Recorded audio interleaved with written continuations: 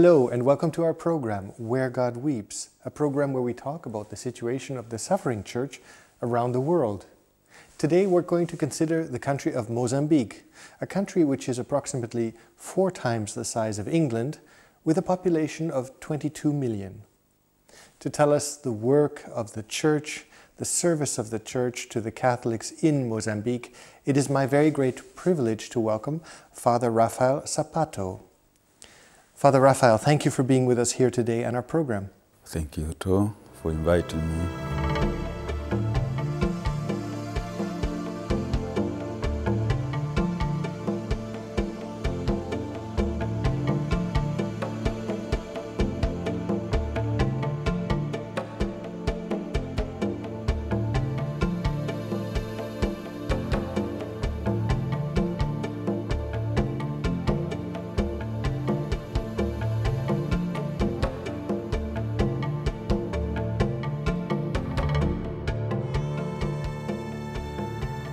Father Raphael, I'd like to ask you a little bit about your history, about the history of your family, about how the Catholic faith first came to your area. When we were speaking earlier, you told me that in fact your grandfather was the first one to convert to the Catholic faith. What was religion like in your village before your grandfather converted to the Catholic faith? Before our conversion, we relied on our ancestors. We asked them to take our needs, our worries, to God. So you believed in one God. Yes. I mean, traditional African religions believe in one God. One God. But the intercessor then? Our ancestors, people who lived with us, know us very well, and we know them very well. They know what we need. They are in good condition to take our worries to God. I see. Yes. And so, in a certain way, when Christianity arrived, there was already a receptive spirit because you already had an understanding of one God. It was only that, in this case, Jesus was the intercessor. Is that right? Yes. How was the reception of your village to Christianity? Were they open to Christianity? Yes, and I heard people who work for anthropology saying that Makua, which is my tribe, is my language, are by nature religious. So we are very open to welcome the good news, the gospel. So it wasn't so difficult to convert, to evangelize in my area, since we are naturally open to welcome what is good news for us. Maybe if you can tell us, what was it like growing up for you? What was village life? If you can just give us a picture, because for us just to have an understanding of where you come from. My village is surrounded by mountains, and we rely on farming all the time. We grow up, we grow maize, we draw water from well. So very remote countryside. Yeah. Yes, and we have a bath on the river, so no rainwater, no clean or potable water. Yes. Yes, we grow no up. Electricity. No electricity. And so it's very isolated. Very isolated. And you're in the very north of Mozambique. Is extreme north with Mozambique. When Mozambique was undergoing the civil war, we rely our life. All the time we cross a border to Malawi to buy the first needs. When did you first have an understanding of God or the love of God in your life? In my local community, because while we are lucky, missionaries always came in our church to baptize, celebrate wedding, and prepare young people for the first communion. And sometimes they mentioned, we need boys to be priests, you know, we are lucky in priests. So I said, maybe. But that time was kind of flash. It wasn't so consistent feeling. Yes. But the feeling, if I can say, improve it. It happened when I was studying secondary school, and I met a classmate who already was attending this kind of meeting for people we call in Portuguese vocacionados, who are called by God. Yes. And I'm lucky that he is a priest, he's vicar general, in one diocese, which is close to my diocese. And we are very friends. And this was the first step Close. of your way to the priesthood then? Yes, yes, yes. And was your family proud, or was it difficult for them to see their son going to the seminary? Since my family is Catholic, a strong Catholic, we are happy. They were happy. Maybe they are worried if I would succeed or manage to achieve to be a priest, because sometimes some people, some young started and left, and sometimes families feel pity and ashamed. So when I was ordained, they were very, very happy. They were happy. Yes. What is your greatest joy in being a priest? My greatest joy in being a priest is to have given to church in Mozambique a large number of priests, because I have worked as a rector of National Seminary of Theology in Maputo for 6 years. 6 years the rector in Maputo. Yes, I think I have given to the church in Mozambique about 50 priests. This for me is the greatest joy. Yes, I have contributed to my church. Yes. Yes, it wasn't only dependent. It depended only on me. It's God's work, but He worked through myself. Yes.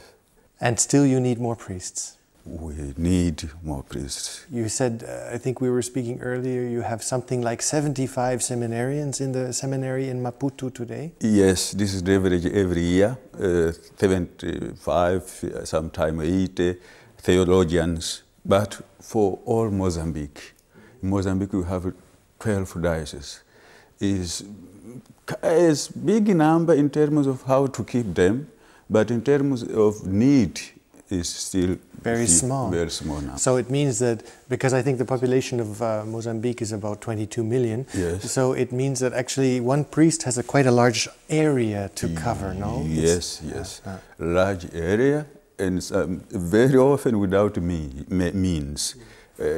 All the car or no car, 3 parish, no in the same place. So it's big, it's very challenging. The importance of catechists, because of course the lack of priests means that the lay people need to carry a greater share of the responsibility. Yes. And so the importance for catechists. How important are catechists for you in Mozambique? I think the church in Mozambique is mainly maintained or is supported by catechists. During the Civil War, they carry on our church. Now we are in peace, we rely all the time on them. Because if a priest has 3 parishes, very big, very distant from one another, he can't do anything without catechists. And in Mozambique, it's impossible to think church without catechists. It's impossible for us. Our church is led by catechists. I would like to draw attention to one catechist in particular, and that is a famous catechist in the story of Mozambique, in the church history of Mozambique, and that is the catechist Cipriano, who gave his life for another. And Father, we're going to take a break, and we're going to watch now a small story on Cipriano, the catechist.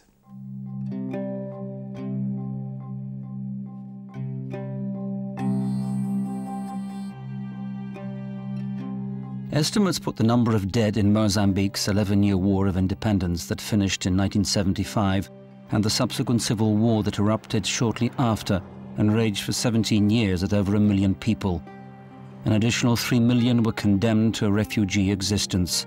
As Portuguese colonial rule slowly came to an end, and also under the Frelimo Communist Party regime and its conflict with the Renamo guerrilla, the persecution and violence affected also Christians. Many missionaries were expelled or left the country because of the fighting. The few remaining local priests had to take their place, whilst many scattered small Christian communities were entrusted to the care of lay catechists.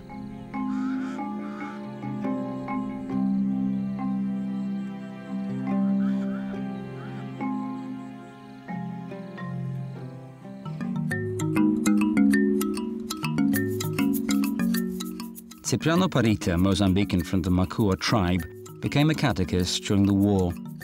He was born in the north of the country in the village of Napano into a Muslim family. He was, however, sent to a Catholic school at a mission in Mueira.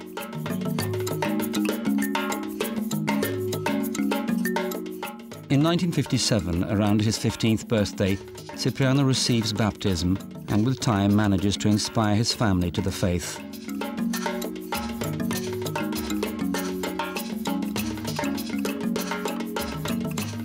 On returning to his village, he begins to look after the local community. 10 years later, he marries and has 7 children. My brother was very calm, patient and good-humoured. He lived a good life with his wife. His whole life concentrated on agricultural husbandry. Exactly so as in the case of most of us, to have enough to put in the pot for oneself, the wife and the children. He was a hunter, used to catch forest animals in his nets, as well as pheasants and other birds.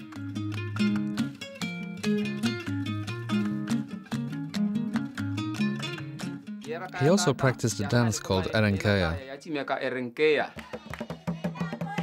He organized dance evenings that people liked and to which they would come in the evening. Cipriano's life revolved around the catechism and the land. Cipriano, as a catechist, tried to be close to the people and their problems, to talk about the gospel in their language, understandable for everyone, and encouraging everyone to live a life of faith with faithfulness, in spite of the war, hunger, and the difficulties that Christians had to confront.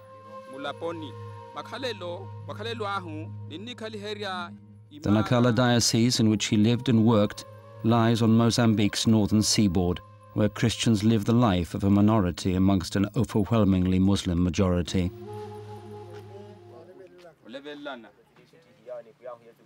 Cipriano was a man with a good heart. He was never against Muslims. He did not fight Islam. He never antagonized Muslims, and there was not a single Muslim who would fight against him.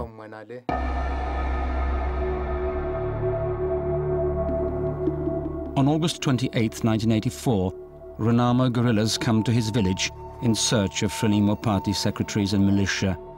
They ask a certain old man who is the party secretary in the village. He answers Cipriano and led them to his house.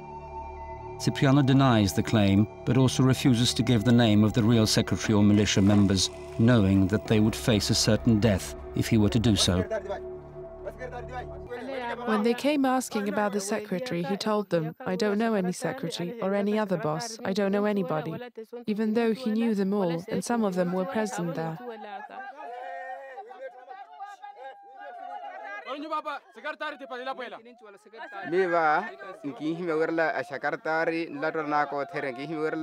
Cipriano said, "I cannot say who the secretary is, even if others charge me with making false statements." I followed them together with my brother-in-law. They gathered us together, set us down in groups, and began to question us. "Do you know this man?" I answered, "I do. He is a catechist." Then they asked Cipriano, "Who are they?" He answered, "They do not belong to the militia, and they haven't had any training. I belong to the militia, and the other one also belonged to the militia. Had he exposed us, we would have been killed there and then."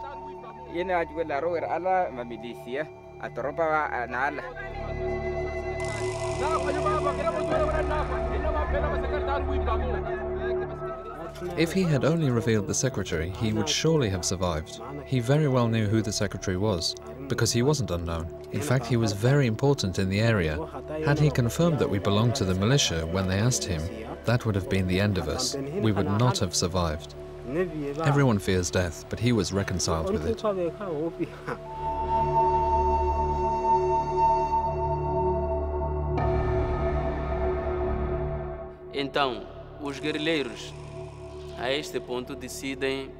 At that moment, the guerrillas make a very radical choice. Seeing that they have been misinformed, and Cipriano has refused to hand over the wanted men they were looking for, the guerrillas decide to kill both of them.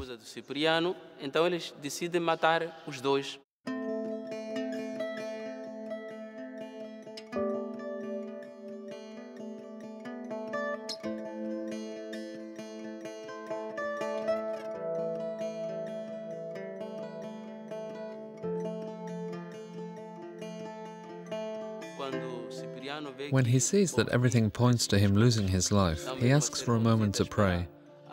He wants to ask God to strengthen him at this most difficult moment. The guerrillas agree. The other one, Swati, a Muslim, also uses that time to pray. Cipriano goes inside the chapel and prays, not a few meters distance from everybody else. When he finishes praying, he comes outside and rejoins them.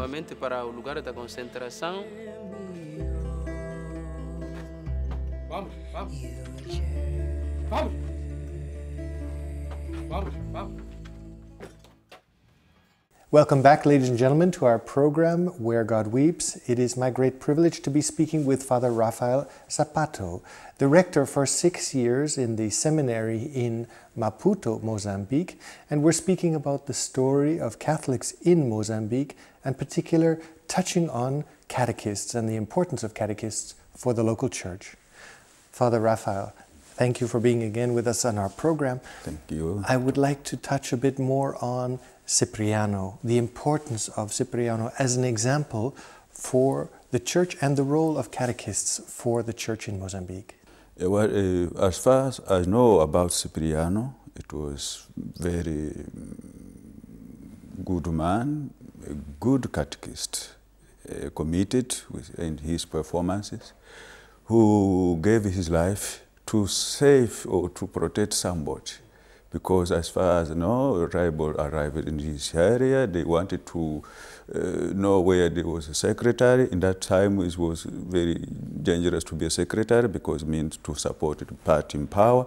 And he said, I can't, I don't know. They forced him, he said, no. He didn't give the name.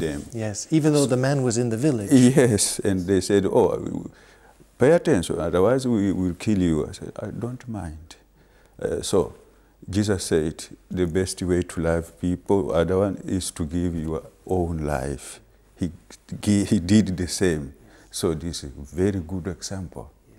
As I hear that the process to be beatified. Yes. I don't know what is the situation, what is the stage, but I think if it is happened, it will be a boost for other catechists. Yes, and a symbol for the responsibility of the lay person in this work of catechism. Yes. Father, we've also known about the tragic history of the civil war in Mozambique. Yeah. What was your experience of this time of the civil war?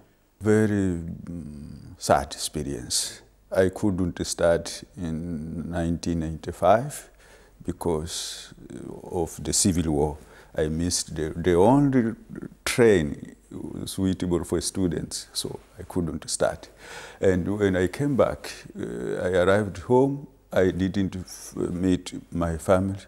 They have fled because the rebel had arrived and burned all our houses. They burnt your whole village? Yes, whole village, and they took all our belongings with them. But that time, from that time, we started every night to sleep in the forest, because if they burned a village, we were sure that they will come again, because the burnt village, it was a way to force people to move to the area under their control. So I have this. Unfortunately, no one in our family died from the civil war, but we have this experience. So you yourself, you had to sleep in the forest? Yes. You had to hide with your family? Yes. My goodness. Yeah, for about 1 month, and some people said, no way, you have to move from this area to the area and under their control. We moved. So it was the year I didn't start. And we moved, so we belonged to area under control of rebels. And it was dangerous also to be recognized by the government that you belong to that area. Yeah. So by miracle, I escaped from that area to area under government control. So I could. You were then protected, more protected. Yes. So. But it must have been a time of great faith for you as a family to to praying for your survival, for your very survival. Yes, yes, yes.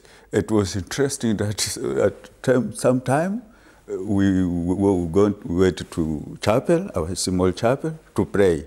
But somebody has to work if they are coming to vigil, if they are coming or no. It was a challenge for us, and to see that people believe. Instead of this very dangerous situation, we are still going to chapel to pray. Did you feel the presence of our Lord or Our Lady very close to you at that time? Yes, yes, yes, yes. Our Lord always was with us. Yes, especially our mother, because the feel of mother, we feel close, our mother to Mary. To Mary. Yes. We all the time, please look after us. We are endangered. We have no idea how this situation will end. The worst kind of war is a civil war, because it brings brother against brother, yes. Community against community. How do you feel, and how can the work of the Church help in reconciliation today between the brother and community and community? In Mozambique, we had a very interesting experience that as soon as the civil war finished, we reconciled each other. Our former president, that time, Joaquim Chissano, and the leader of Renamo, Afonso Jacama, they made peace and publicly embarrassed, hug. It was a good sign for us. And we started talking to each other. And I have no idea of one particular situation of hate or revenge. And the Church, has it been active in this role of reconciliation, and how? Yes, our church in Mozambique was very active. And we had, what I remember, teams called Integradores Sociais. Social integrators. Yes, and they worked also for the reconciliation. Okay. Before finishing the civil war, before peace agreement, they started already. Yeah, go everywhere to gather people. Please, if the civil war finish, we don't need to revenge. We have to. It happened. We have to be patient. Forget. Otherwise, we'll start a new civil war. So there's no point in say, you killed my father. No. So the church in Mozambique was very, very, very active. So already, even before the war was over, you were planting the seeds of peace. Yes. Father, today, what would you say is the greatest need of the church in Mozambique? Our problem is known, is poverty. Since the Mozambican economy is not so good, so if the country is poor, the church also is poor. In fact, if I may interrupt, many priests need to work also as teachers and in order to make a little bit of money to continue there, because the church hasn't the money to even support the priest. Yes, this is the biggest challenge now. Priests are forced to teach. It's the easier job to get to fund, to teach, to earn some money for themselves, if it's possible for the church. This is very challenging situation. So the church is poor. The church is poor. In some area, more or less, the situation is improving. And if we were, for example, for those people who are with us today on our program, what would your appeal be? What would your request be for those people who are with us today? If it's possible not to be tired in helping us, it would be useful, keep helping. We are not saying that they have to help us endlessly. No, if it's possible, it's possible. They helped us in the past. If it's possible, keep going, keep helping us to improve our situation. If a bishop wants to train catechists, we wanted to build a center. He has no money. It doesn't work. And for seminarians, for the priests? For seminarians, we have some sponsor. When I prepared the project to the aid to the church in need, the answer, fortunately, it was always yes, for mass intention, to improve our roof, our chapel. So this kind of a spirit we need, if it is possible. And maybe in the future, if our situation improves, we can help you. Yes. Yes. I think, in fact, this is what many people don't realize, is that, in fact, it's almost a selfish help, because we are helping a church that is exploding in terms of its faith, growing very rapidly. And whereas in Europe and the United States, in Canada, we suffer a decline in our faith, in the number of vocations. So there will come a time when the pastors that we need will come from countries like Mozambique, Africa, India, Asia, to support us and provide the Holy Mass for us in the future. Yes, yes. We never know. Yes. We never know the plans of God, no? Yes. Now we need your support in terms of knowledge, technology, means or money. But maybe in the future we can help you. We never know. You never know. We never know, yes. Father Raphael, thank you for having been with us today in our program. You're welcome. Thank you, ladies and gentlemen, for having been with us today on Where God Weeps. And if you would like to help the Diocese of Mozambique, the seminarians, the spiritual needs that they have and material needs that they have, I would encourage you to look at the contact information at the end of this program, and we look forward to seeing you next week. Take care.